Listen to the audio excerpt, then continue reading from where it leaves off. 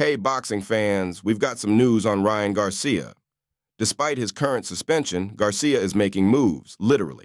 He's heading to Japan to attend Super Rising 3, sparking a lot of buzz online. Reports are circulating that Garcia might be negotiating an exhibition bout for later this year. Garcia is sidelined from official fights and has 8 months left on his suspension.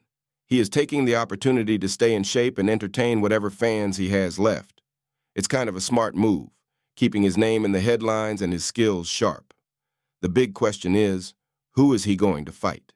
Stay tuned for more updates as we follow Ryan Garcia's journey to Japan and see if this exhibition bout becomes a reality.